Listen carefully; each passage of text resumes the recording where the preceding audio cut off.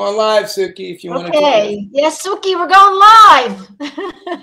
Here we are. We are live, and we are global. And I hate to say it, but we are global like COVID. I haven't said it in a while. I'm so happy. I'm happy every Monday night, guys.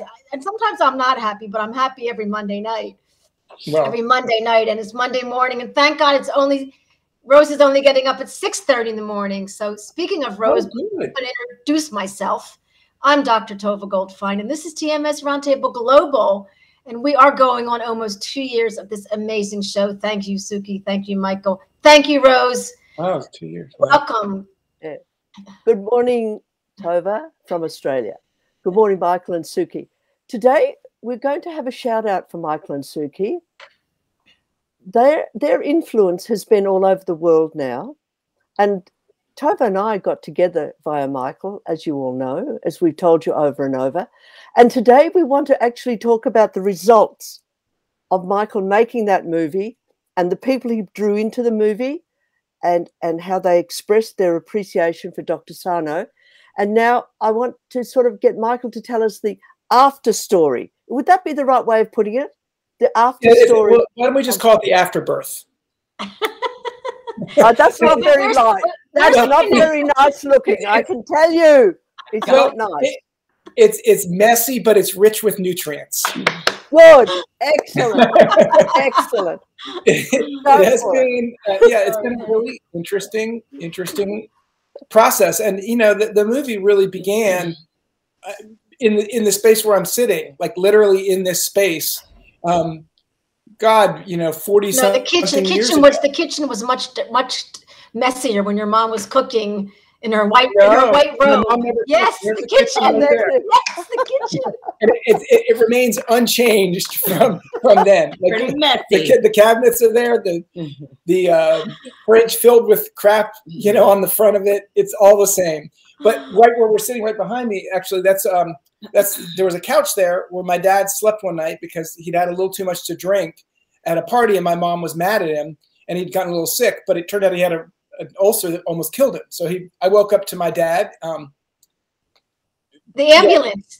With the bloody stool all over, and him really sick. And then we got sent to the bus, and I had to send the ambulance here because they were pulling into the wrong house. Wow. But the point being is, you know, the story begins with my dad, who's a psychologist, who grew up in the Depression, and my mom, a social worker, who grew up in the Depression, and kind of all the trauma that they brought with them into their adulthood.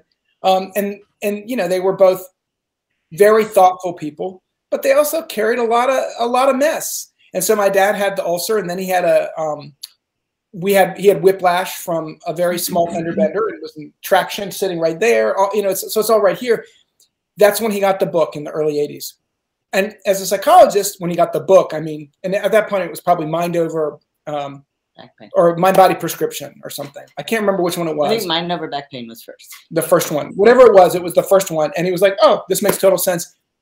He wasn't 100%, but he was 92% for many, many years after that. And he gave out that book just to everybody. And my dad was a very cheap person, but he bought boxes of the book and gave it out all the time. You know? Amazing.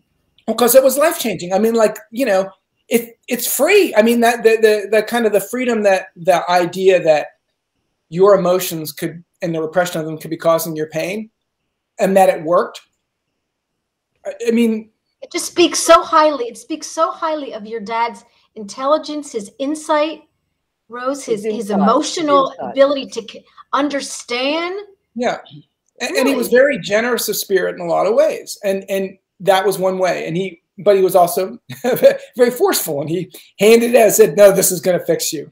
And it did for a lot of people. So it's always in my ether. And anyway, it's just interesting that we were talking about it in terms of when did the movie start and where does it go? And so I'll kind of pull it back together here. But so for me, you know, then I had my own experience with some small back pains.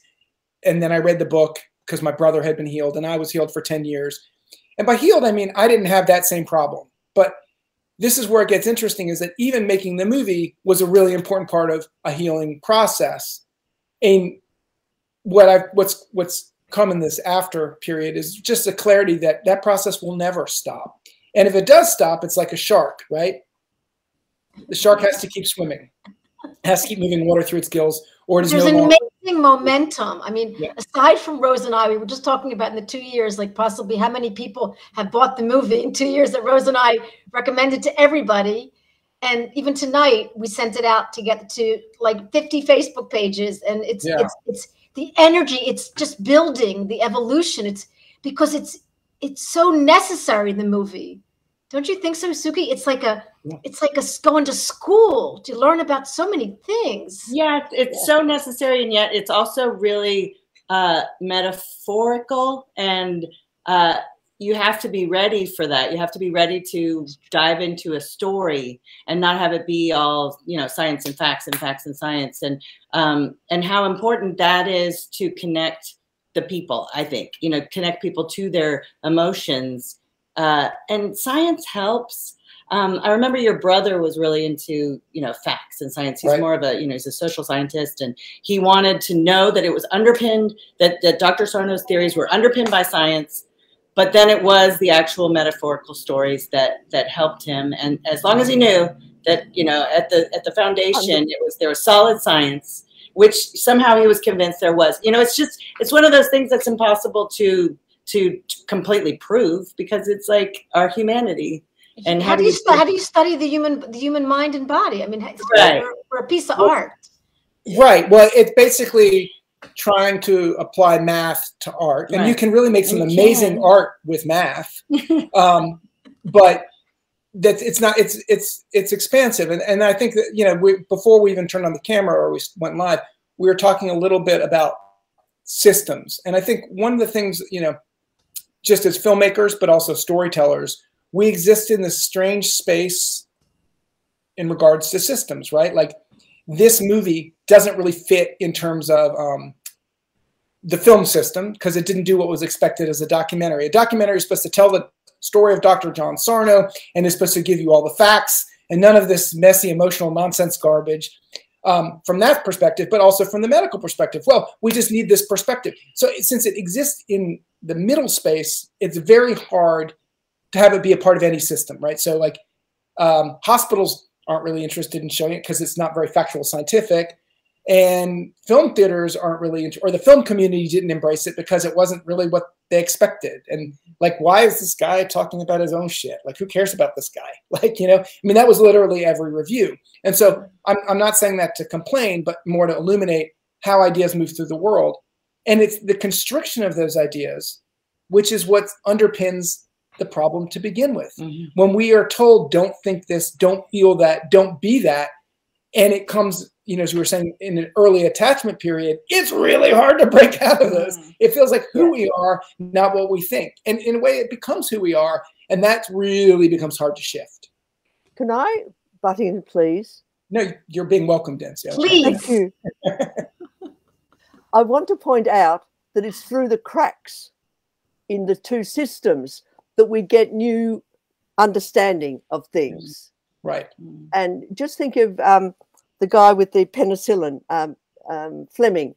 You know, he saw that the bacteria was destroyed because the petri dish was out on the windowsill, and the sunlight on it, you know, there were more bacteria happening, and then this, I don't know, fungus or whatever was on the petri dish, and the bacteria was destroyed, and then we got penicillin. Right. So I'm maybe not using the right analogy, but I'm just pointing out. Good analogy.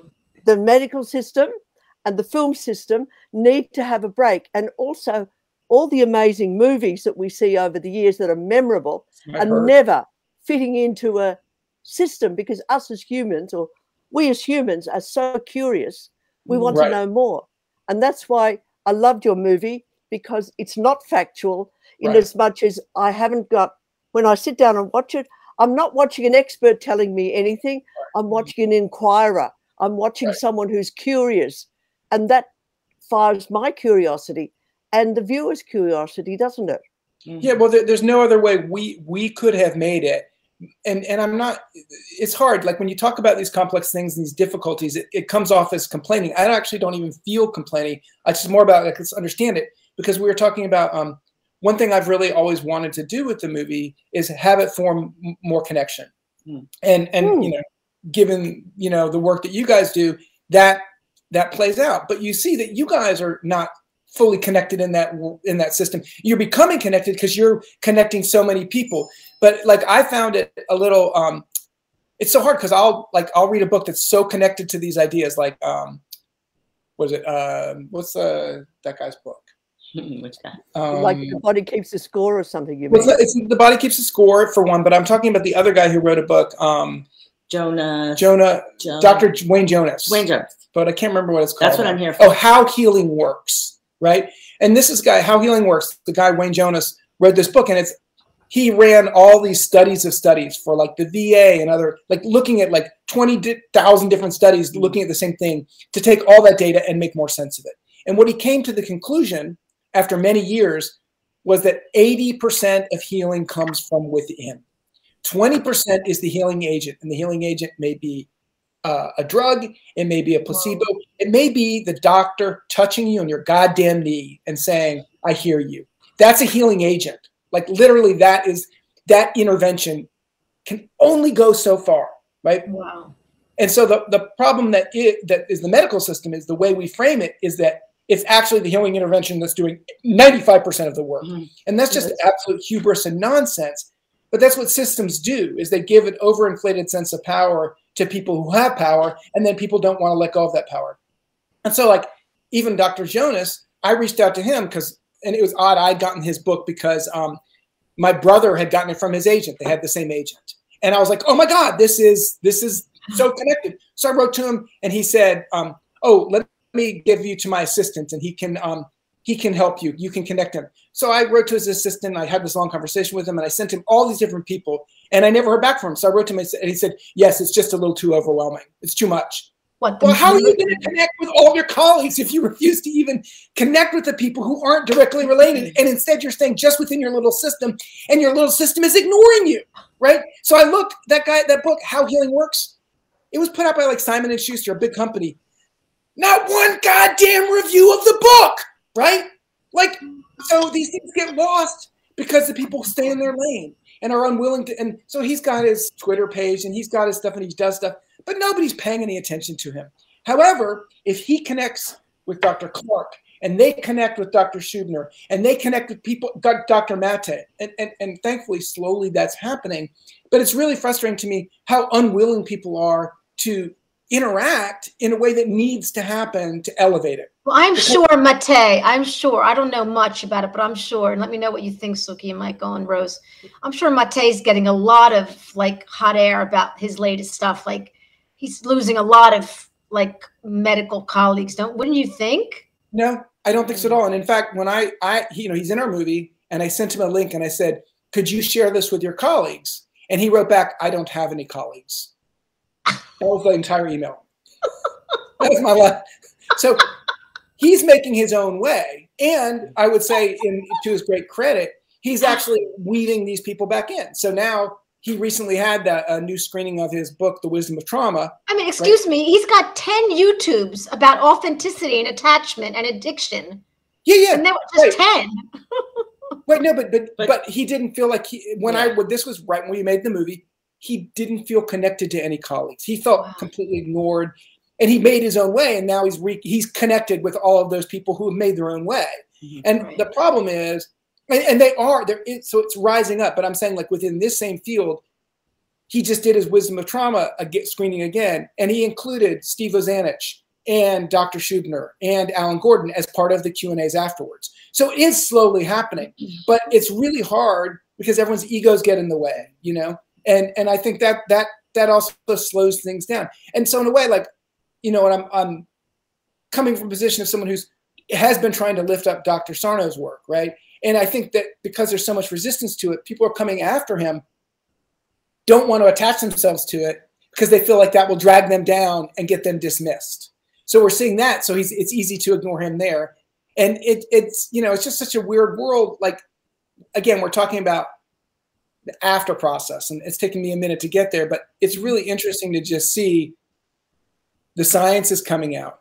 But even with the science, none of the, there's the great thing in the Washington Post, but the New York Times article was just a horrendous car wreck of a shit show in terms of about what? About the movie? No, about the study. Yeah, there was the science writer for the Times. She was billed as a writer of science who had been saved by the book, but she thought it was woo nonsense, and she still had trouble explaining it or talking about it. This was a couple of weeks ago, so it was a month and a half after the studies had come out, and I'd sent all the studies to the editor, and they didn't include it. They didn't even talk about the studies. Wow. But how does it get to be how does it get to be in 80 countries? How does it get to be shown in 80 countries? And how does Sarno's book to get to be in 30 languages? Yeah, again, it's not it's not complaining. It's just looking at the reality of the landscape. It is amazing that the film is reaching people, and it's all word of mouth. And I agree, it's largely with the work that you're doing. Yeah, but I want to interrupt you for a minute, because I want to ask you and Suki something. My sense, and it could be my idealistic, my sense is that is this your most popular movie? Brought you the most? Suki, don't people stop you in the supermarket and say, "Oh my God, you famous redhead, you! I saw you naked in the movie." Like, aren't people stopping you everywhere? I think this is my feeling that this has risen Vimo and all the rage, and what you guys are doing. Well, it's interesting because I agree that in a large way it has spread, and it has spread slowly and surely. It's like the tortoise, and it's definitely spreading throughout the world. But the impact of that is more indicated online than not in the supermarket. Okay, for sure. Definitely not here in Chapel Hill. Does anyone stop me to say anything about that film? But and so that's why, and Michael enjoys being online, and so he tells me about all this progress. Well, okay, he doesn't enjoy it. I don't enjoy it, but I do it. He's a tireless worker for the film, which is also, it's not the tortoise on its own, spreading across the world. It's the tireless work that Michael has put into this film, and just the belief that he has in the foundational knowledge that Dr. Sarno had.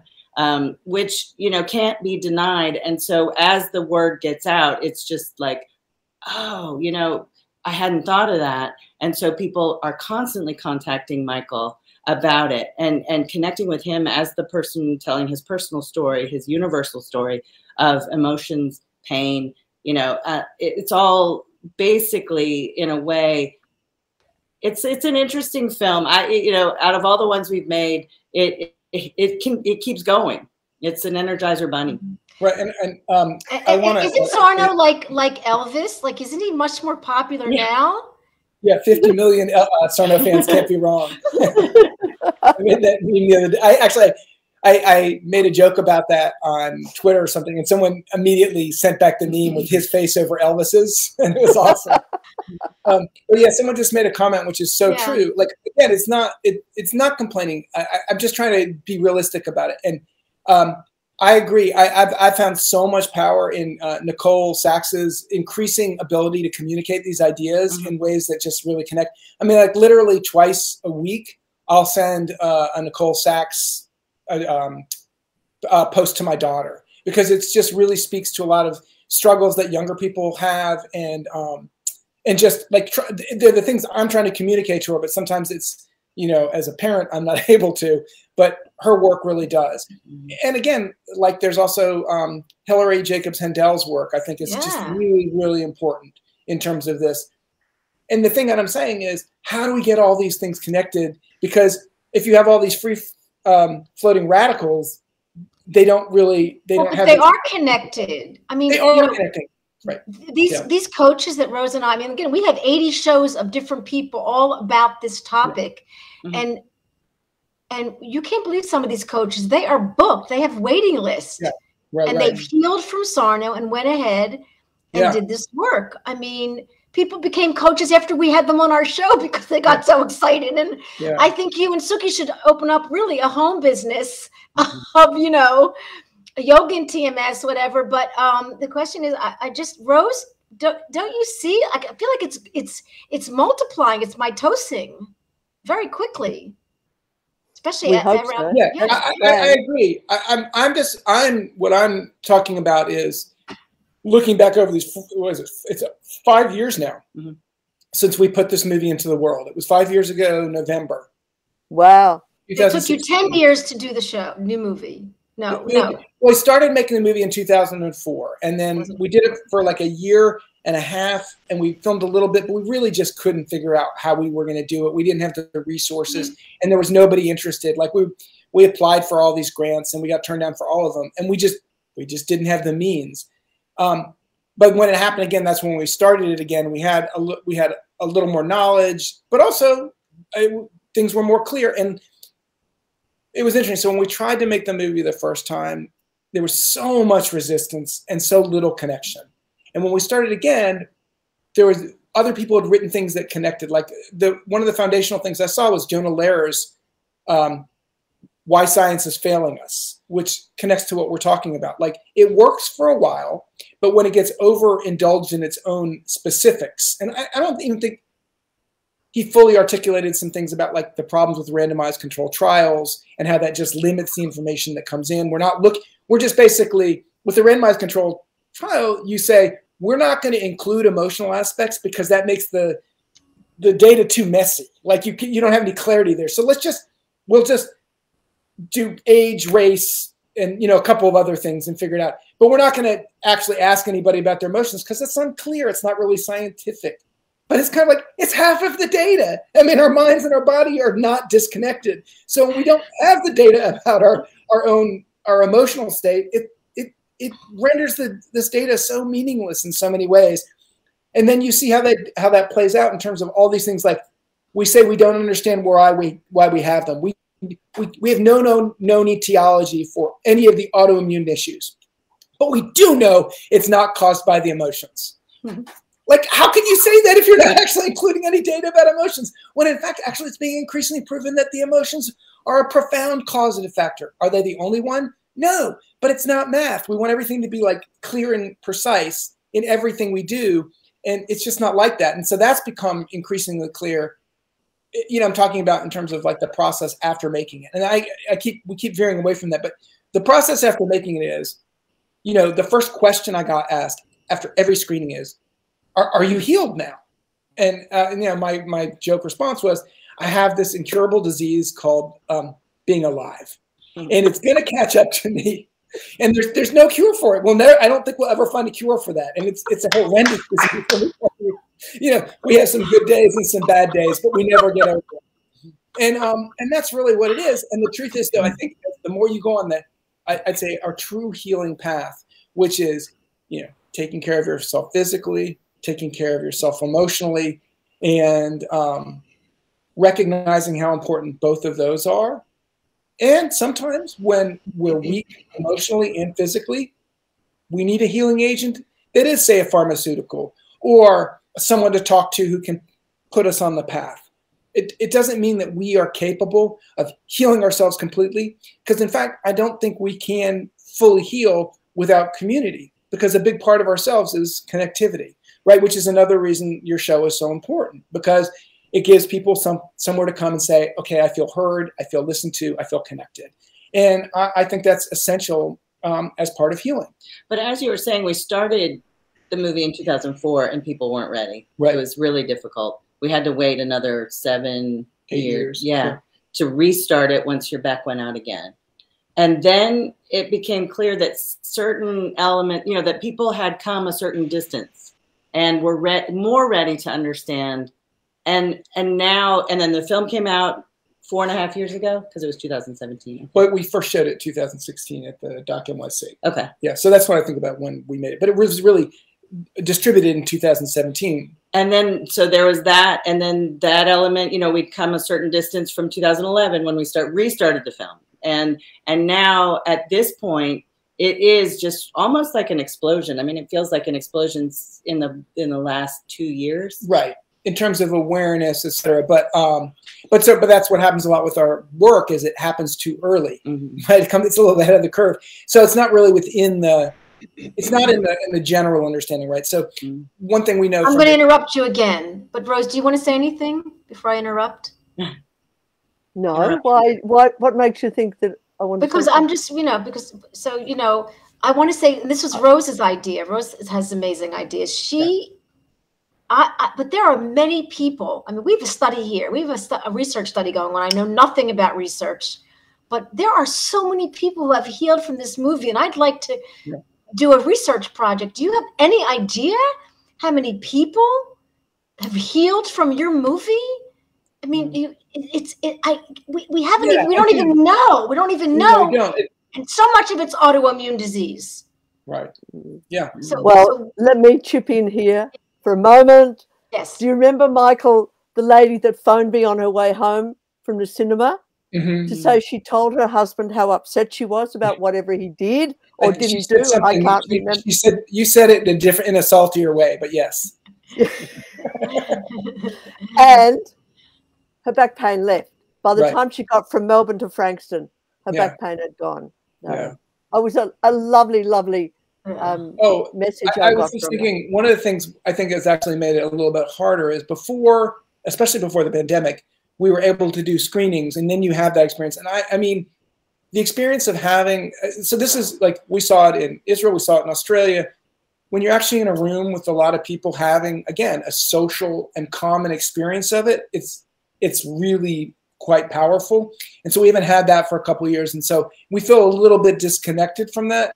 But I had one story. I think I told you I was screening it. There was a guy, Michael Harris, who connected with me. He's a yoga business instructor. So he's like, does yoga, but he had alcohol problems and cured himself through yoga. And he saw the movie and he totally was really profoundly affected. And he helped me really pack the house when I went to this film festival in Bend, Oregon.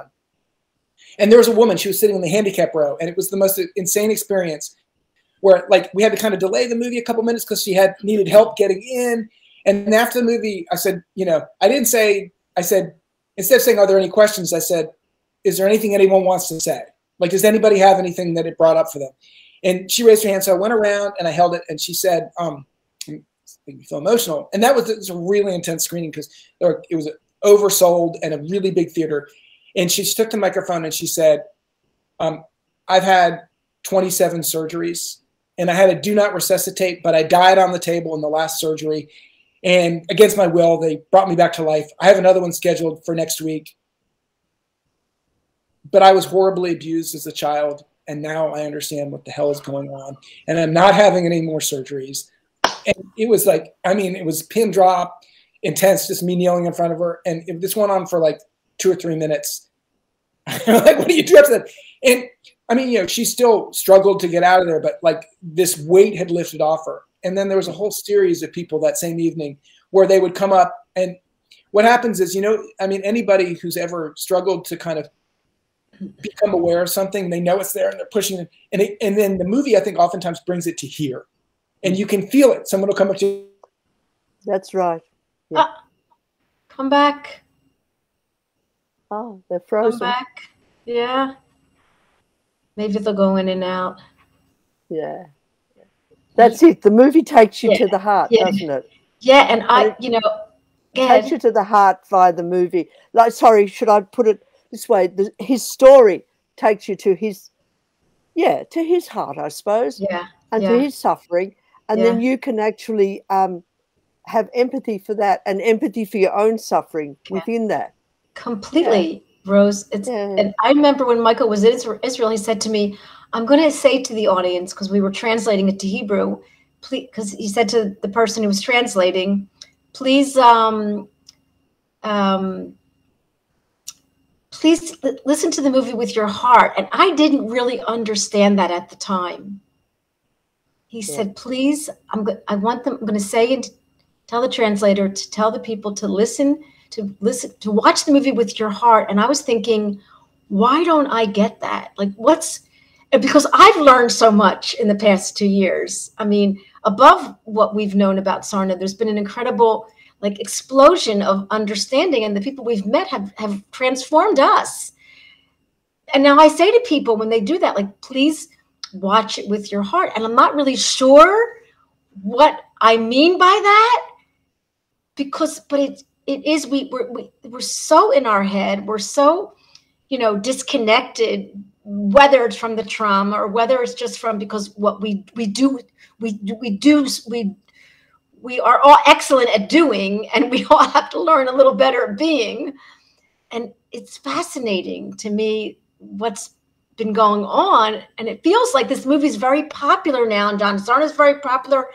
And, you know, but I think what Michael's talking about is like, there's a still small, like in the, how do you see it? Well, I just know that Michael gets it. Yeah. Yeah. He says to the audience, watch it through your heart, not through your mind, because your mind won't take you there. Your mind is your cautionary thing. You know, be careful. Watch those steps. Don't climb too high. That's what your mind is doing. Whereas your heart is saying, be open, be aware of the world, and and your mind is like being defensive. Oh, with mind body. Oh, it's like your mind is already protecting you. Yeah, protecting you from a danger that isn't there, unfortunately. Right. And of course, the danger was there earlier on, and that's why your mind is alert. Right. But the danger has passed. But the mind part of you, wants to stay on alert. Right. So when Michael says, watch it from your heart, you're seeing Michael suffering.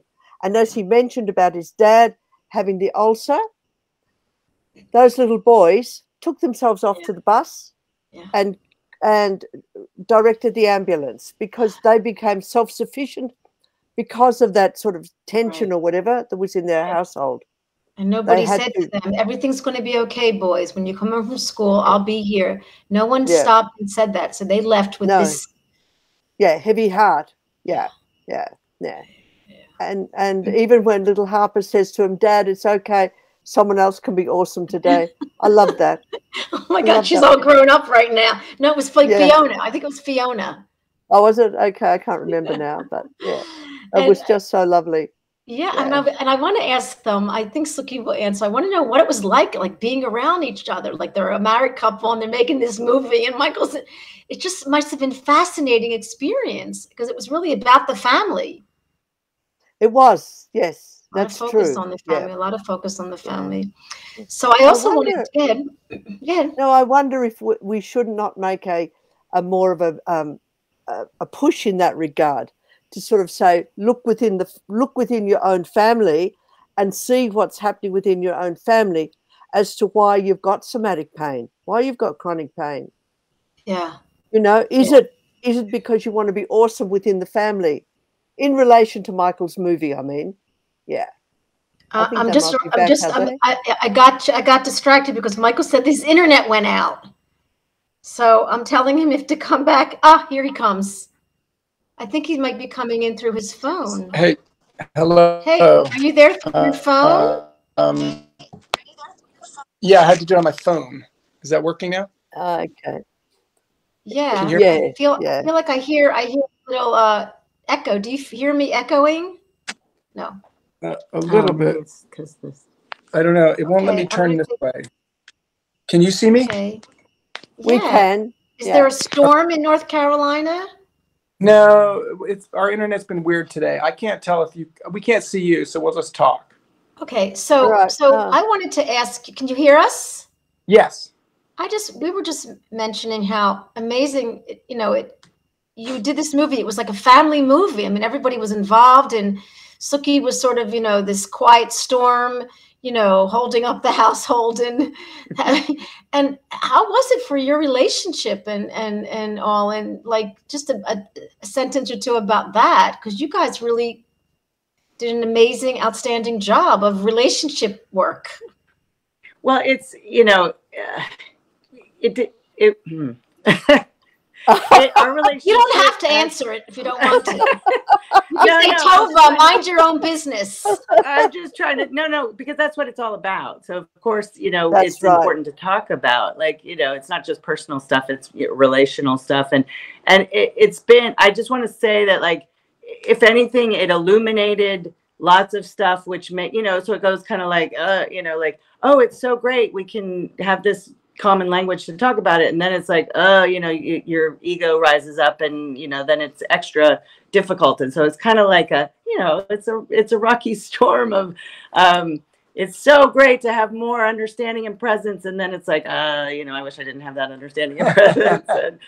And, you know, those kinds of things. And in fact, it's funny because like I have this Sarno pain in my hip right now, and it's been kind of coming and going and coming and going. And we just went to Miami with our kids and the extended family and his daughter Holly and her husband, and you know, so, and it's just, and it was difficult artistically, and it was difficult personally, and so my leg is really hurting today. Wow. But I was like, oh my God, of course. And then you start thinking, well, what could it be? Well, you know, it's all that stuff. And I don't know if you have more specifics to talk about. I can't really remember when we made the movie. Like, well, no, I mean, you know, all healing is essentially relationship healing. And, you know, I think one of the things that is most difficult for people who are struggling to heal with this is that if they have to do it on their own with the opposition of their family or their core relationships, they're kind of shit out of luck, really, because it's going to be really, really difficult. And, you know, so thankfully we have that ability and that common language to be able to try and address things. And especially, you know, as we all know how important, say, something like the presence process is for that as well. It's about really being able to own what we bring to it. The hard part is figuring out how to not over-own what we bring to it. Mm-hmm. So even as we're trying to fix ourselves, we can't fix the relationship by ourselves as well. Yeah. So for a lot of people, I think, you know, yes, just recognizing what they're bringing to it can help them. But it really also involves probably reassessing all of our relationships as well at the same time. So it's really quite complicated. And since we have each other and we're both working on it, you know, it can get frustrating at times, but at least there's you're looking at a horizon and you're on that same road. So it's really powerful if you can do this in concert with your partner. And if you can't do it in concert with your partner or your family, it does make it more difficult. And recognizing it allows that to be possible, if not still difficult, if that makes sense. Yeah. You know, I'm going to, even though it may not sound as good, I'm going to try this because I can't really feel connected. Is that all right? Yeah. Is that okay? Can you hear us okay? Yeah. Right. Fine. Good. You know, I really do think there's a study here. I mean, I just don't know if you have any idea. I mean, we're in the field, and I'm on Facebook a lot, like, again, with all these different groups around health, right, both in Israel and America and a little bit in Australia and different countries. And you've no idea the amount of people that are, do you have any idea about the amount of people that are on their healing journey because of Sarno? I mean, yeah. And look, let me just look what stemmed from Sarno. Alan Gordon, Scribner, Clark, David Hanscom. Right. David Hanscom is making an app for his DOC program, which is fascinating. And, you know, right. And incurable is also straight from, I mean, there's a lot. Yeah. The amount of people. Right. You have birthed a nation. Right. Suki, you're a great grandmother. He has done that. We're just actually, we're just Paul. No. We just got struck down. No, you have no idea. It's the movie. It's the movie. Also, the movie is I the kind words. I agree, and I feel really passionate about it. I mean, that's why 4.5 years later or 5 years later, I'm still like almost basically every day trying to do something to get the word out. Speaking of which, one way to do that is we just today, an hour before this, we pressed up 100 DVDs because people have been hawking our Chinik for DVDs, and we weren't very good at sending them. So we do have 100 DVDs to get out for the holidays. So if anybody wants one, it's on our site. Just All the Rage or on rumor.com/alltherage. Rose, the trouble is you can't do a DVD anymore. I know, but people still want them. They bug us for them. Yeah, that's what we thought. A lot of people are like, how does this computer work? I can't do it on my computer. That's right. I feel like you have the DVD on a computer. It's yeah. No, we do keep getting asked. No, but I look, I'm very, very happy about how it's getting out there. And at the same time, I also, you know, having been like a self-distributor and everything, I'm also very aware of how much impact media has on it. And so that's why, you know, it is a little frustrating that, like, even when the stuff is coming out, people aren't mentioning Sarno. They're not talking about it, which means they're not finding about the movie, and they're not really getting it from the source. They're getting it in that disconnected way. And I think that's really important to have that thing. I also think it's interesting just how stuck people get on, like, the thing that was so frustrating about the New York Times article is it says this 30-year-old theory, you know, it's actually a 50-year-old theory of his. Do you guys have a fact checker? They were writing about the fact that the science writer read his book from 1991, right? That wasn't when that wasn't when his theory was developed. It's like they had no fact checkers. It's really weird. He gets very upset about, you know, papers of record taking on Sarno's story and then being dismissive. Yeah. And saying, well, like, so for instance, they do the same thing as that Vox article, which the headline was, "This doctor thinks that pain is all in your head," and thousands of people agree. It's like, well, this is a bigger discussion about. Isn't that good? Isn't that good? If pain's in your head. No, it's bad. That's enraging. Why? I think that enrages. Well, because they're saying, let me tell you the truth. I'm going to give you the facts. So here's the headline. And the headline is factually incorrect. And you bring it to their attention. You go, no, I think that's the way I see it. So I'm going to have that as the headline. That the headline being, you know, that it's all in your head. That sort of quote, the whole phrase, all in your head. And so that gives people a good, like, foundation to just dismiss him out of hand. He says it's all in your head. Yeah. Screw that guy. He didn't. Okay, but that just reminds me back to when you're a little kid and your pain is dismissed, or, you know, someone's been mean to you at school and your parent says, "Oh, get over it." Yeah. It's right. That's the same sort of feeling, isn't it? It's all in your head. You're hurt. Right. Yeah. But also it's the same feeling when you bring something to someone who has power, which is this true. The person who writes the article says, I know I'm reaching, you know, hundreds of thousands of people with this, and you're telling me that what I said isn't true. I think it's true. I think he said it's all in your head, and thousands of people have been reached. So no, I'm not going to change it. I'm not going to address the factual inaccuracy of it. And that's why I was like having such a big problem with the Times, is I gave the editor of the Times all this information. I told him these studies were coming out, and he said I would write about it if someone like Tor Wager, you know, was doing a study. So I sent it to him. Tor Wager did the study, and he decided, I'm not going to include it because it's not the same narrative. I like this thing saying it's a science writer, and it's just nonsense. Like, you know, it's either be scientific or don't be scientific. And if you're not scientific, I think the proof is in the pudding. I think what Sarno said is, I don't need to study it. I see my patients. We are seeing people on their journey, and that's going to have to be, because journalists have an agenda, and I'm not.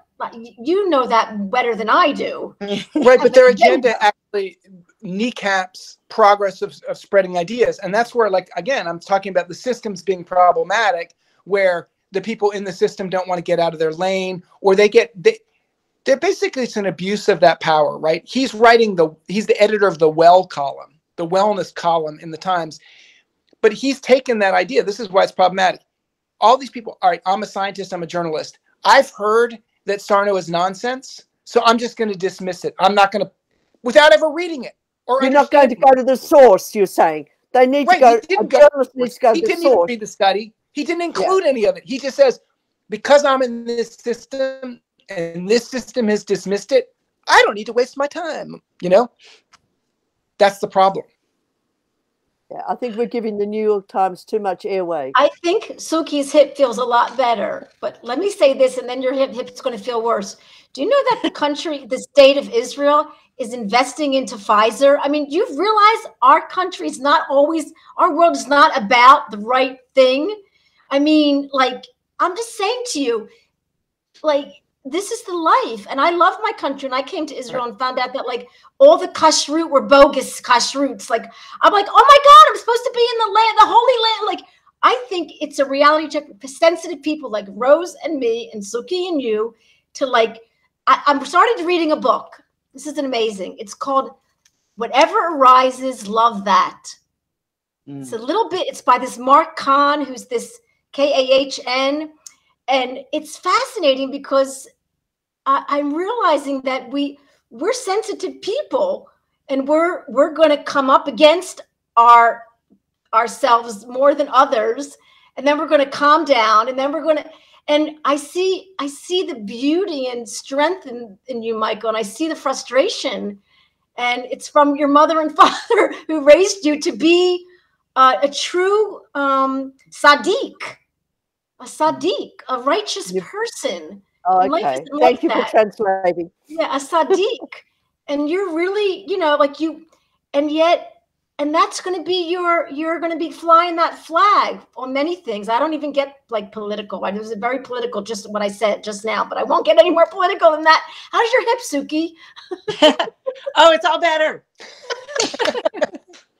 Well, Suki growing up had a thing where if she was upset, her mom would say, "Go to your room and come out when you're ready to be happy." And she'd have to come out happy now. Right? So, it's a story. They think it's so cute, and they retell it every time I'm home. Happy now. I'm like, oh, yeah. Whoa.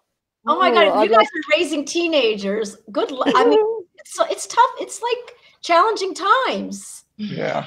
It is a little challenging. You said that between your teeth there just now. No, it was very interesting to, just travel all together, and really doing a lot. And so, a lot of stuff arises and you learn a lot. What's really interesting is that, can I say that our eldest daughter traveled with his older daughter. So she's 28. Fiona's 19. They came together, and it was so funny because Hawley, the 28-year-old, when they arrived, said, "Oh my gosh, she turned into a totally different person when she got to be with you guys."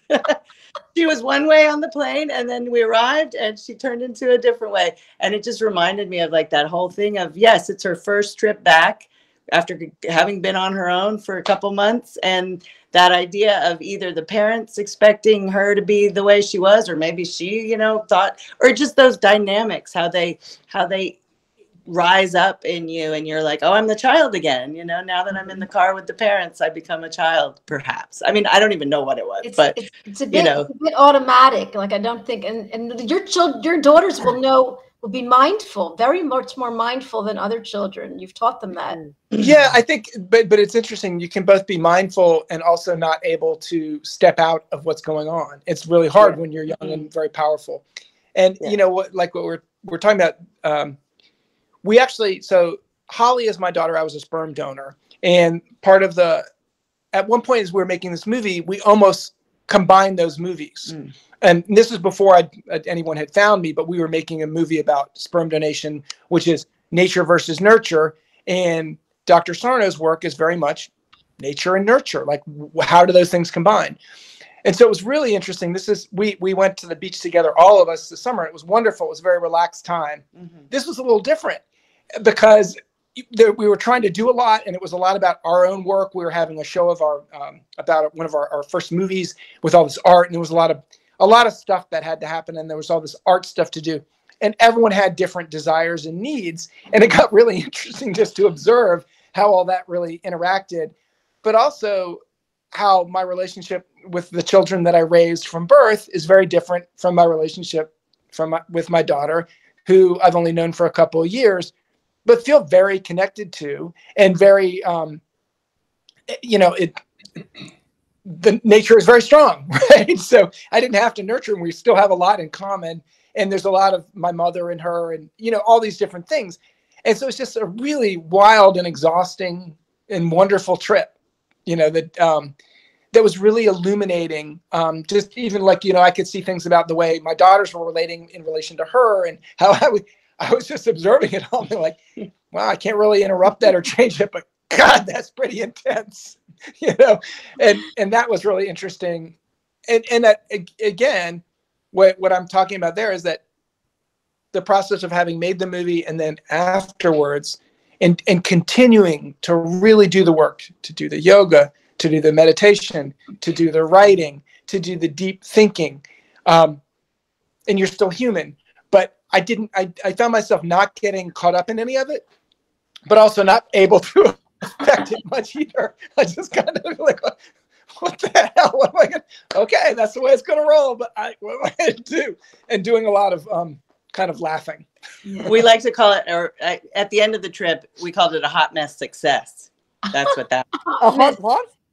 A hot mess success. It applied to our art show. It applied to the trip with the family. It was just a hot mess. Right. And a lot of that had to do with, having some intention without expectation. So nothing went as we planned, but it was fine. It was fun. Yeah. It was interesting. And it was all really good.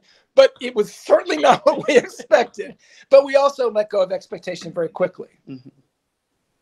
Yeah. Well, I really what do you think about another movie about body, mind, the intimate connect? Like, again, I see something They've happening. got one, Tova, coming up that they can intertwine with it. About the sperm donor?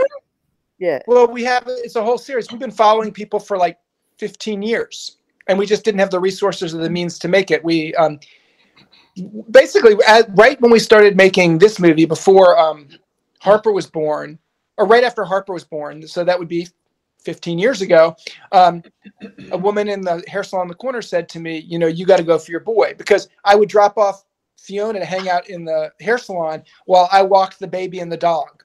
And I was like, baby, dog, girl, hell no, I am done. But then as I walked out, I was like, oh my God, I probably have some and they want to know who I am, right? Because you mean you might have a son? I might have hundreds, honey. I'm so naive. And so but like, so when that happened, when that awareness came to me, I was like, oh my God, I feel like I need to look into this. And then I saw that a lot of donor conceived people are extremely upset about being donor conceived. Because they don't want to know. They don't want to be found. No, it's intentional adoption.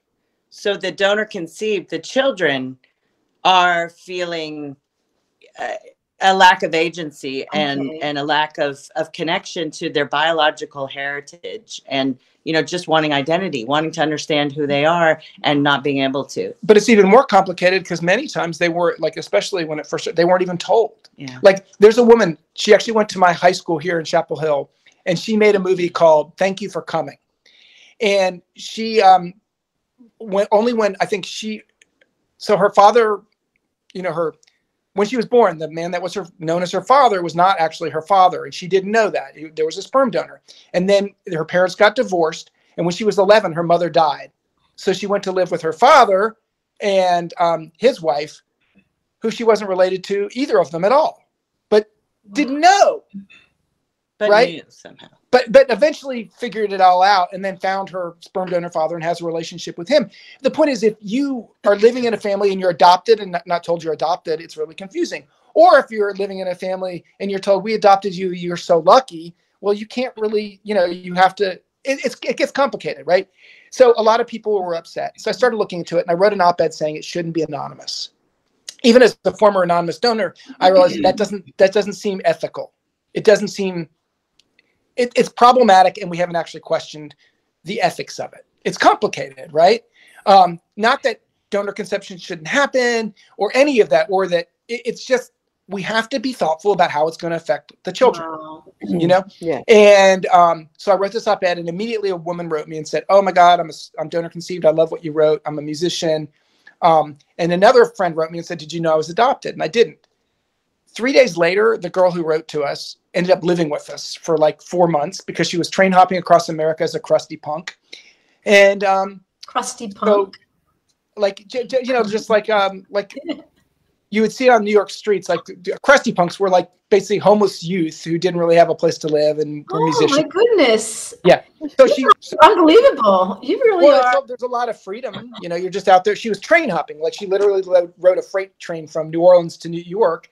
and was happened to be on the way when she wrote to us. And so anyway, it's complicated, but she became the main character. And then we went over and met my friend who was adopted. And then that woman found her Iranian birth. Anyway, we have all these different characters. So you have a movie. You have a documentary coming up. Yeah, that we have been making. And I found my donor number and I put myself up on the list, but nobody found me until my mom was in the emergency room with pneumonia when I got a text from my cousin saying, I just got off the phone with your daughter, Holly. Do you remember you were a sperm donor? Oh. And this was 9 months before my mom passed away. And so I met her on the day before my 50th birthday. That's Holly. And so we've, become really close. And now, it's amazing for Fiona because she has this older sister. Very close by. Yeah. Up in New Jersey with her when she's in college. And so it's been really great for both of them. And you're in good terms with the mother of Holly's mother. I haven't met her, but they did just watch the movie together, and it helped her mother with her headaches a lot. Another one bites the dust. But yeah, Holly watched the movie, and she was like, but she actually had a lot of back problems and was doing yoga when we first met, and but all she could really do the first time she watched it was kind of just, oh my God. But she said it really helped when she watched it a year later with her mom. Michael, I don't know what the statistic Rose would hear in the hospital, but I would hear in chiropractic school that 80% of human beings are having back pain. Now, how much of that 80% is psychosomatic? Rose, what would you experience like working in the hospital and being the nurse and then being... Well, they don't come to hospital except for surgery. That's true. And then they're in and out, and you don't actually get to talk to them about the problem. So, right. And they think they're healed.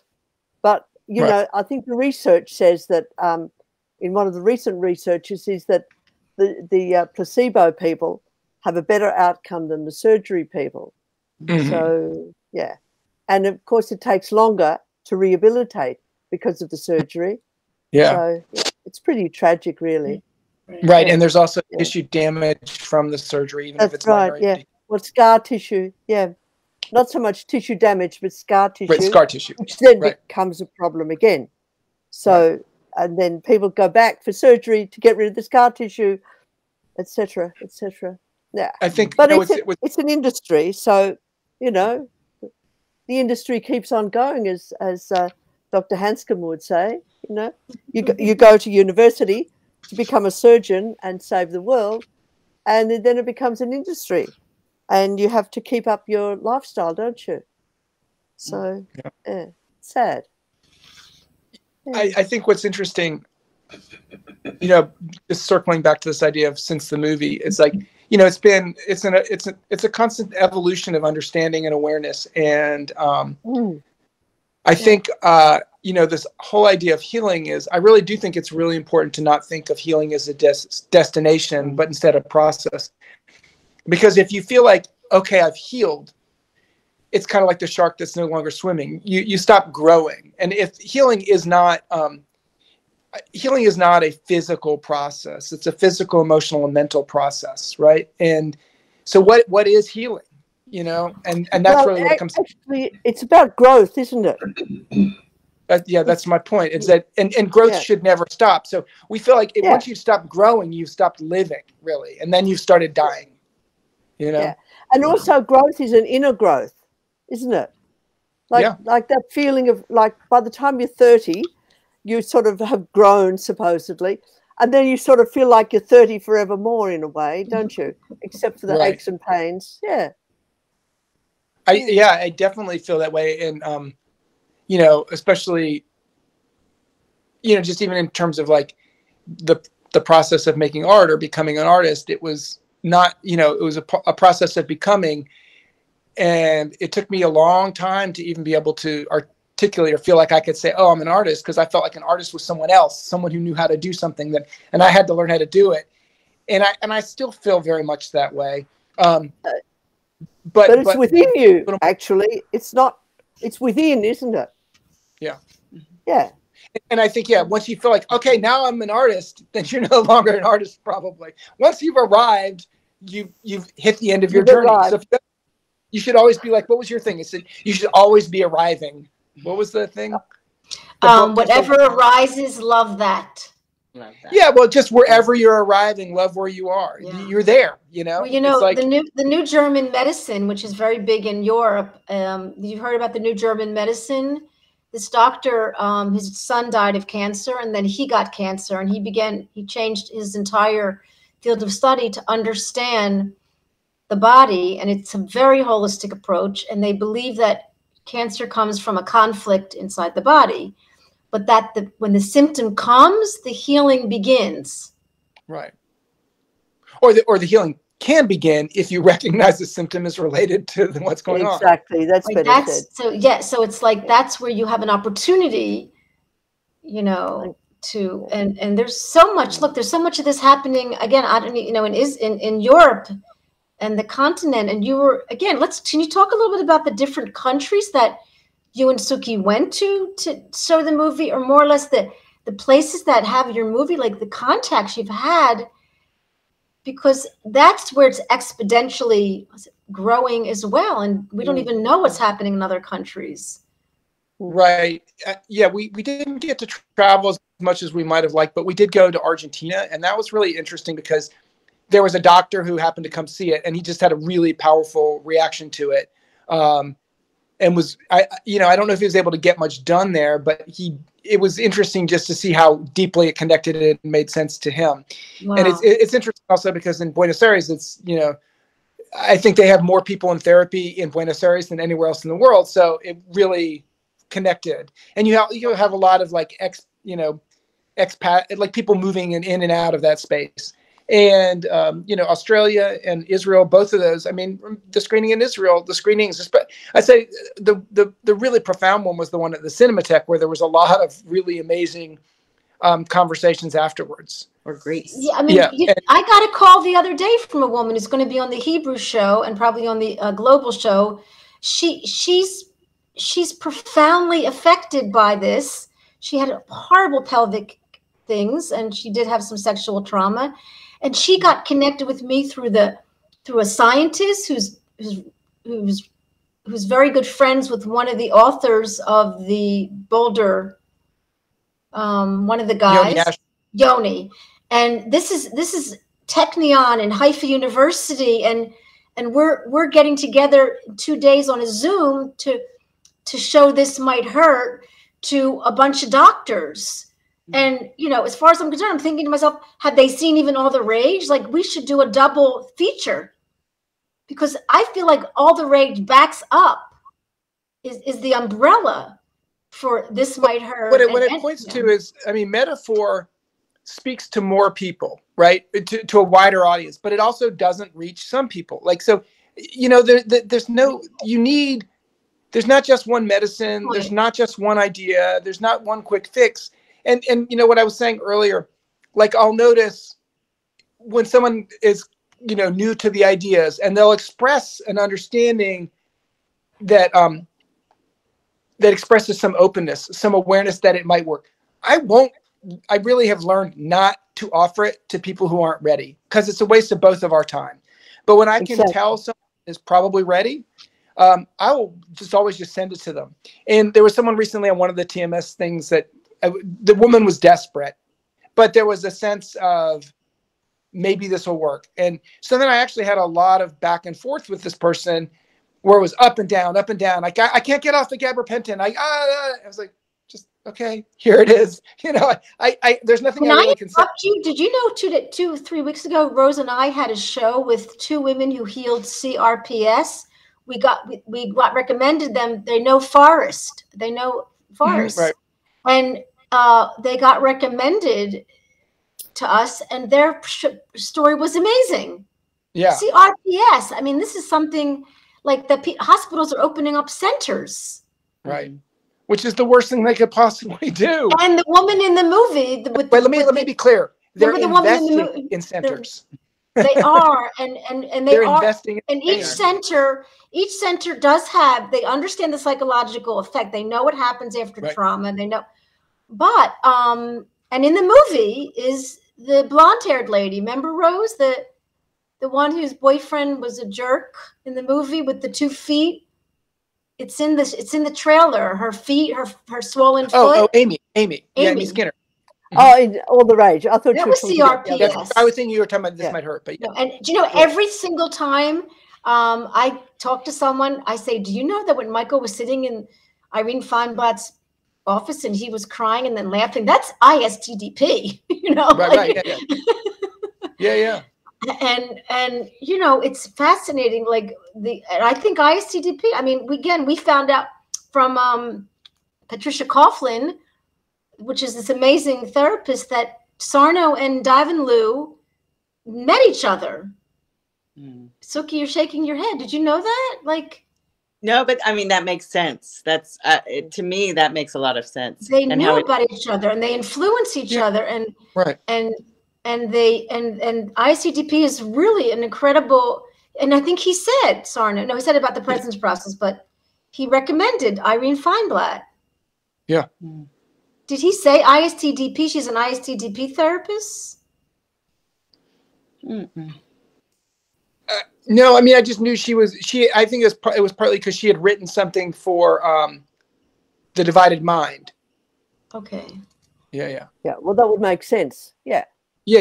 But I think that goes back to the same thing. Like with IDSTP, the person who is engaging in it actually has to be committed to pushing through. Yeah, you don't take them on board. It's not going to work. Yeah. It's a collaborative process. Yeah, exactly.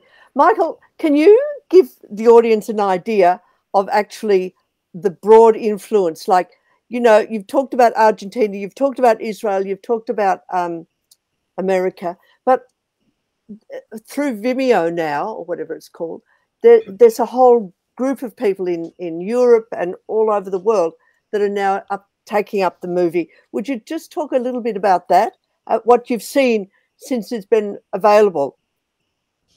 Yeah, well, that's the thing. I you know, what I was saying is I feel a little bit disconnected from all that because I'm not really seeing it. You know, I'm not. It's not. I don't really hear from people very often. So maybe every 2 weeks or so. But I'm not having much interaction around it. So it doesn't. I don't really have any awareness. And you know, it probably gets watched 15 to 20 times a week, as far as I know. And then there's Amazon, which I don't really get the data on. So it doesn't really feel as connected. So you don't get the data on Amazon. Oh, okay. Because I thought you got the data on all of them. That's why they're not as clear. Like the data on Vimeo, that's directly to us. Amazon, it goes through like a third party, and it's just very complicated. And so I don't really, like I'll try to tweet about it a little bit, and I'll try to continue writing, but like I'll write these things and they get read, by 4 or 5 people. So because I don't really have a platform. Like even with the Facebook page, it has like 8,000 people following it, but generally 2 or 3 people see them. Yeah. I mean, say seen by like 10 people. So what about Instagram? Yeah, but I've got like 32 followers. So it doesn't really do anything. Can I ask you a question? So after the movie, what did John Sarno like? What was your Suki like talking to John Sarno after the movie? Like, can you share a little bit about your last days of talking with John Sarno? I know you've been doing did you see him when he was sick? Did he contact you? Did you contact him?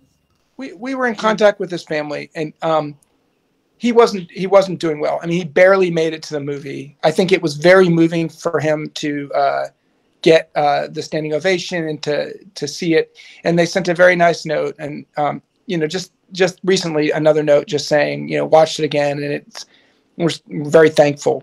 And his wife is a little bit older as well, and so I do try, like when the studies come out, I'll send them to them. I'll try to keep them as connected or as aware as possible as I can. I mean, I think they were appreciative of it, but I think it's also, you got to imagine it was probably a little bit of a difficult process because he wanted some control over the message and what it was. And I don't think it was exactly what we set out to make, but sometimes with art and communication, what was the name of that book again? Whatever arises, love that. And that that was the philosophy that we took in making it.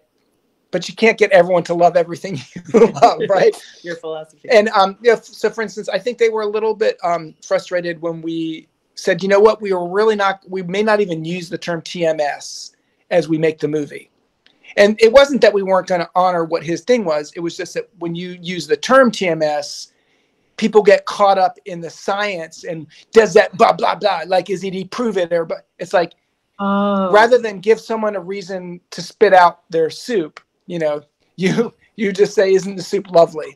So you just, in other words, you know, trying to kneecap the conflict. So, which is some reason, you know, I can understand why, say, the Boulder study doesn't mention Dr. Sarno. It's because they didn't want to get attached to him and then have it be dismissed for that reason. I also think it's a little problematic because it kind of then buries that history. So how can you do that in a little bit more thoughtful way? And you know, I got an email yesterday. Someone was really upset because they only know about the movie because they were complaining about back pain or Dr. Sarno. And I sent them the movie, and then they got the book, and they're like, it doesn't, like, what? How did they not even mention Sarno in the? I don't even understand this. He was really upset. It doesn't make any sense. Well, all the doctors that were in it, their books are credited.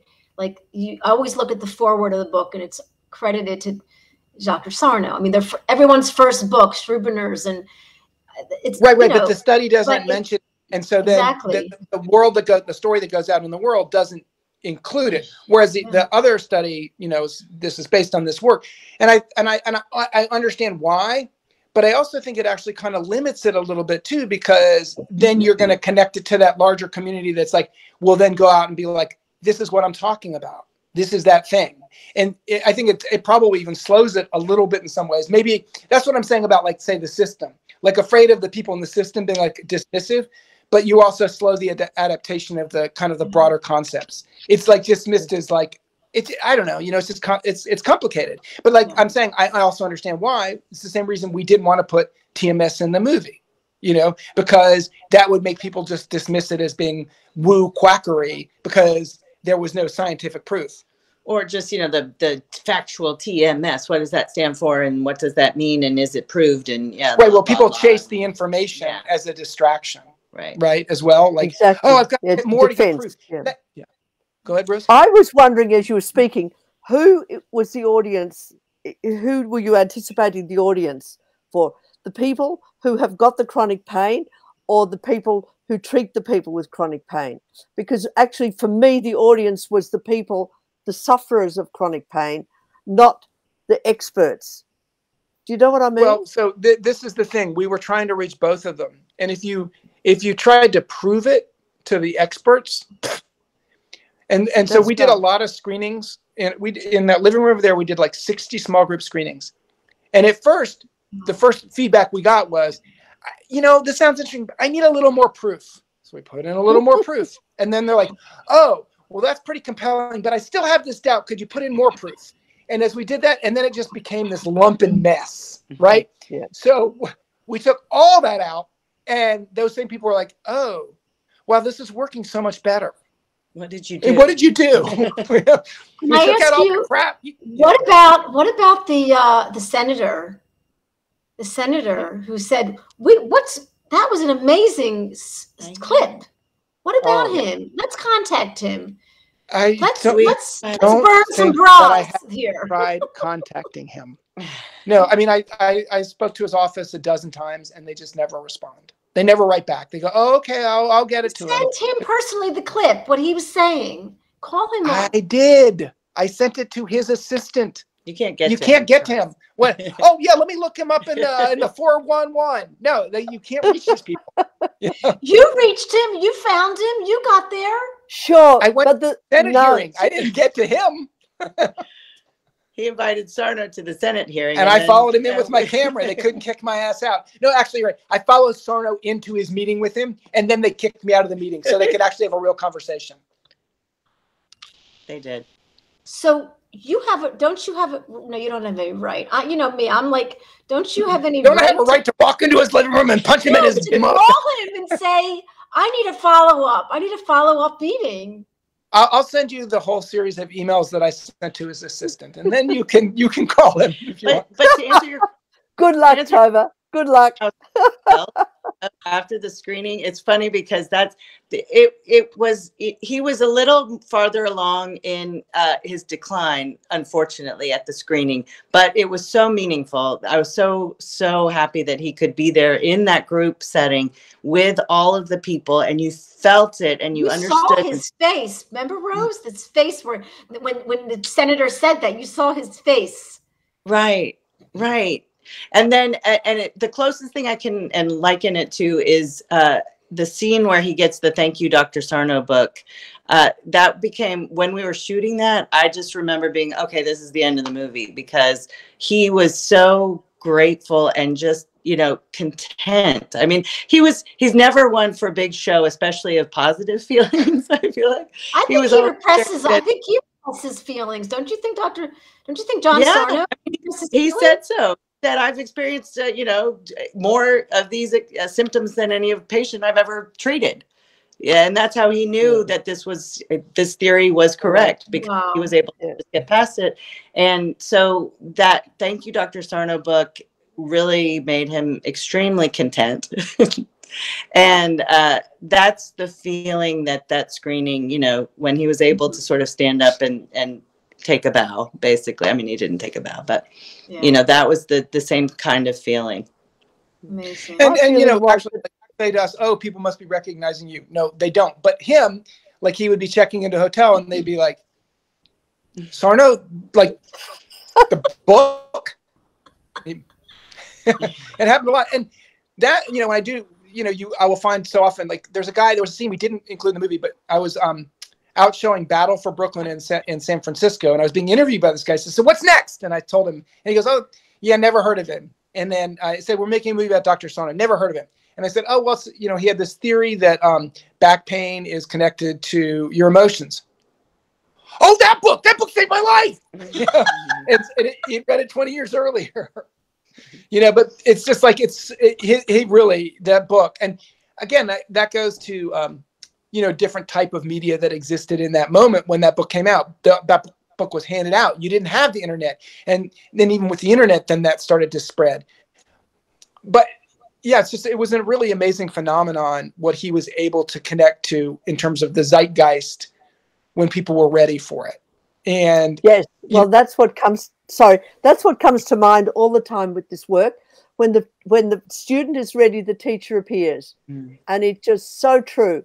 You can ask, like you're saying about, we need more proof. And until it actually sinks in that I'm ready to do the work, you can give them all the proof in the world that you've got, but it won't make a difference. Right. And I think, I think this whole process has been really complicated by the political turmoil. I mean, we are living, I'd like to not think of the end times, but in really the most fractious times of my life, but it mirrors a fractious time of my birth. I was born in '69, which was an era of kind of complete tumult. And I think we're kind of in the sine and cosine era of that, where we're back in that space. And, we can look to that and go, okay, we kind of made it out of that. And I think that's the case here, but it is a really crazy time, and it makes it really hard to communicate, because when people are in a rage, they have a really hard time listening. And so if you're trying to communicate something that's really incumbent on people being able to be open and expansive and to listen, now's not the real time. It's hard. And it's the time when they need it the most, which is the most frustrating about that. Yeah. Wow. That's a very good, I've written that down. People in a rage have a hard time listening. Or they're stuffing their rage and they're not listening either. It's either or. Yeah, that's lovely. Yeah. Right. So it's you can have rage and not even be connected to it, but you still can't listen because you're stuck in a very limited. That's right. You don't know. Yeah. Right. You don't know you're in a rage. That's the problem. Right. Like, and as you were saying about society, at the moment it's in a rage, isn't it? Yeah, Totally. but it doesn't see the rage. Yeah. Well, it's kind of like, oh, look at all that rage out there, but it's like we're all in a rage, you know? Yeah, and I'm still questioning like why you called it, why you didn't, like why even Sarno talked about the word rage. He didn't say anger. He went right to the word rage, and Because I rage honestly, rage is what?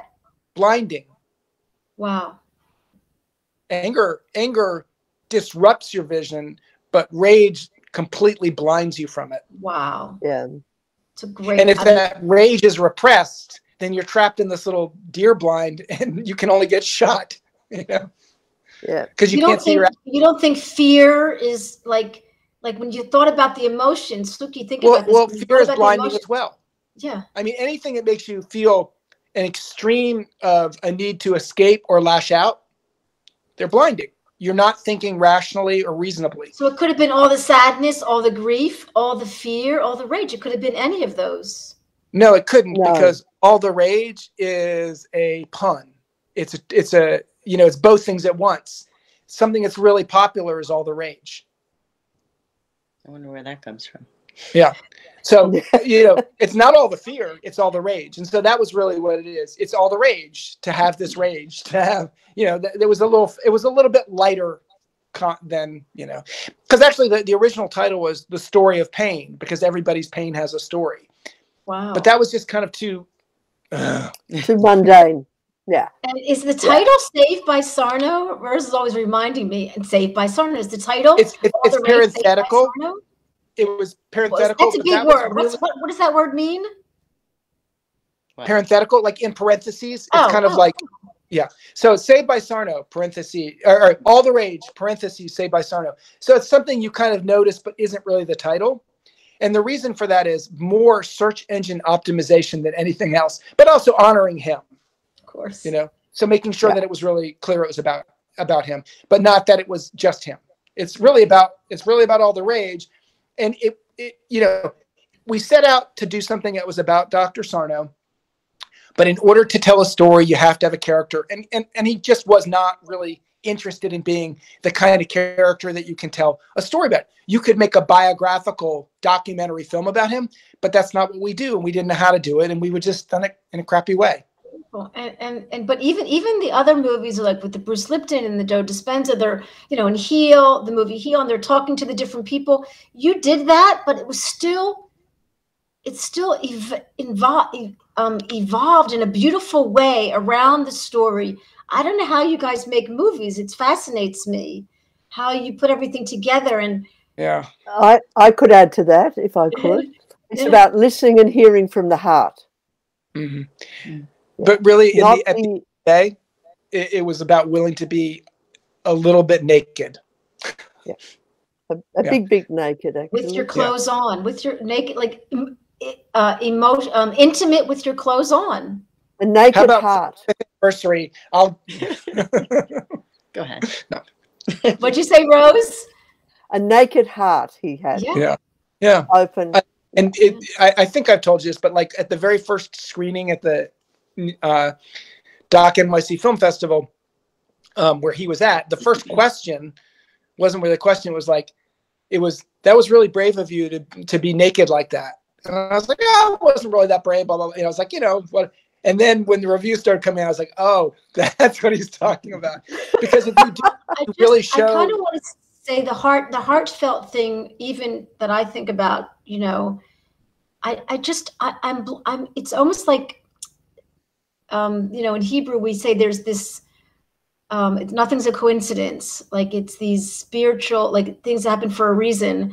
Yeah. I mean, the fact that your father died during the screening, during the making of the movie, just I think about it a lot because of my father issues. I think about you losing your father at that time as part of the movie. And your mother, I mean, and the beach and the ashes, you have it's profound. Profound. Yeah. What happened? For that to happen. Well, I mean, I think, he was alive when we started the movie. And I think when he died, I think we had not given up fully yet. He died in 2006. Yeah, we were already. So again, the movie lasted like 10 years. I'm thinking the movie was, yeah, right. Yeah. So we hadn't really figured out how to make it, and even that kind of put a kibosh on it for a while because it was just too much stuff going on, and we couldn't figure out how to do it. And we had to kind of figure out how to. I mean, the reality is like, it's funny because people are really angry that the movie just isn't free. Like, why don't you just make it free? Like, really? Okay, sure. But $5 is free to me. It is. Yeah, but people like just the way the world is. Like, it's strange. It is really strange how little value people give to media, and they want it to be free. And that's also part of like Spotify. Everyone just thinks artists should create things, but not see value in it. If it's helpful, just give it out for free. And I want to say, well, if a vaccine is helpful, it should be given out for free. But which it kind of is. But the point that I was really making is just part of the reason it took forever to make is that we had no funding. Like, we couldn't do it as our job. No one would pay us, so we had to do all kinds of other stuff. And no one will ever pay us for our movies. It's really like we just have to figure out how to make it, which I think makes them better, but it makes them less sellable, right? So I think over time they age well in some ways because the resonance of them is more clear, but it's a lot harder process with less support. Wow. So, for example, when Michael's father passed away, it wasn't clear at that time by any means that was going to be part of the story. Oh, okay. Wasn't. It seems like it was like step after step after step, but you're right. I'm thinking like it made it so real. Well, stories are told in respect. Yeah, it was very influential in the whole picture, though. Thank you. Yeah, it was very, Right, but there was also this incredible pressure not to have it be personal, because who the fuck are you? Why should anyone care about you and your stupid fucking father? Which really a lot of people have said. Movies, look, Finding Joe's about Joe Campbell. It talks about the human condition. There's a story, somebody gets sick, somebody gets better, it's the end. This is exactly what your movie was. It was a human story. But what's interesting is like documentaries are not supposed to do that. Documentaries have a whole other formula. So what we do bring is that kind of idea of storytelling to documentaries, but then people are like, oh, you don't really know what you're doing. Or why did you put yourself in it? A documentary is about Dr. Sarno. Why are you in, it was all that. And so that, that's what all the reviews were, right? Like the LA Times headline was, director hijacks his own film. So I'm just saying that's the story that gets told. That's what that's the success. Isn't it true that when you have people that don't like what you're doing, it means you're successful? Yeah, totally. But the problem is if the people who don't like what you do have incredible amounts of power and influence, and they just when there's already a glut of content and people are like looking for a reason not to go see something. It's the same reason like the editor at the New York Times, like, I don't have to read Sarno.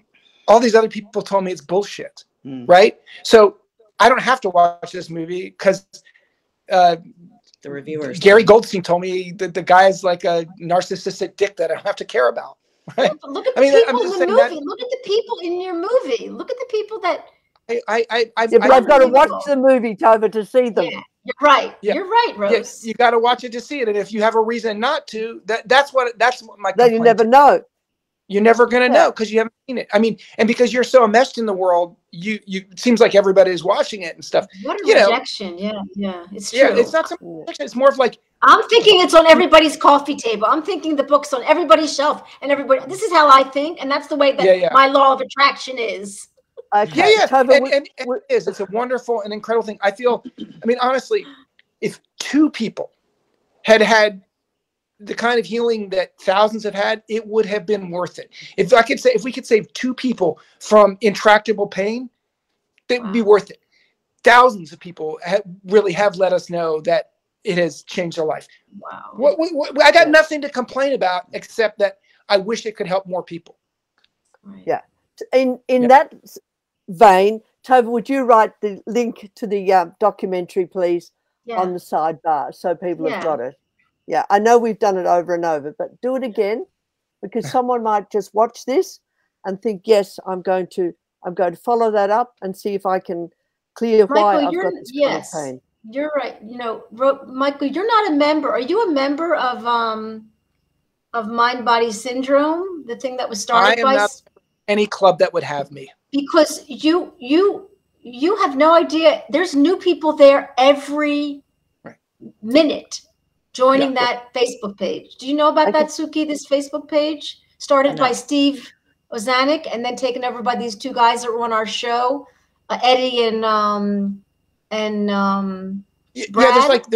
There's a half dozen. Yeah. Oh yeah. So I will, like I'm saying, like I try not to be on Facebook so much, but like that's what I was saying before. Sometimes I'll see the new messages and I'll be like, okay, this person needs the movie, and I'll just send it to them directly. Well, everything you you send out, I send to Mind Body. It's also it's Dr. Clark is on there a lot. He's pushing the PBDA. Just thousands and thousands of people and new people every day. I know, and I think it's awesome. And I think also, I think Brad is doing a great job of I do go on there sometimes. I just don't. I've been caught up with other things. I haven't done it as much. But yeah, like I said, I try to engage when I can. But it's write beautiful. You write beautiful. Whatever you call them, you write beautiful articles about many things. You know, and I post them. I repost them. You do beautiful posts. And why have you put down the Mind Body Syndrome? Because this woman asked about the Facebook page. I think she's asking you. Oh, okay, right. Yeah. And also, what is your Facebook page? The All the Rage. Yeah. And there's the allthedoc.com. But but actually, like I guess we got to go in a minute. But if there's anyone who's listening who has a question, I'm happy to do it. On the phone, I can't see anything. Lots of people listening, but no one seems to be. I think you're capturing you. You know, I think there's lots of people watching, but there's not that many questions. We are going to have you in a few weeks with Matthew, who's very excited. Right. And we didn't even mention TMS Wiki. I mean, that's an incredible format and a place where there's so much information there and so much happening. I mean, so it really is. It is a process. Your both of your experience with this and being so available to Rose and I, being so helpful. I think Rose and I are just we're just, believe it or not, I'm speechless. Believe it or not. I don't believe it. Yeah, and you know, on that note, I agree. So I think that you guys, as in the same way that you're saying nice things to us, I really do think you're doing incredible work, and you are creating a lot more connectivity, right? So you're finding out about one person from another person, but you're also taking that extra step to go back to the other person and say, hey, you need to meet this person. And so I think that things like this are really incredibly important for creating that connectivity. And I think it's interesting, you guys are essentially outside of a system in some sense, right? But you're building new systems, and you know that is an incredible thing that can happen with the internet. It's also a problematic thing that can happen in the internet, but I think you're using it for good. Thanks, Michael. Thanks, Suki. Thank you so much, and have a lovely rest of the day, and sleep well, Tova. We've had a beautiful conversation. Thank you. It was amazing. Thank you so much. We'll be in touch. It's going to be on our YouTube channel if you want to watch it again. If any of your daughters want to see you anywhere. They want to see much less of us. Okay, all the best. Stay well. Have a good Christmas season. We'll see you soon. Yeah. All the best. Bye. Blessings. Bye.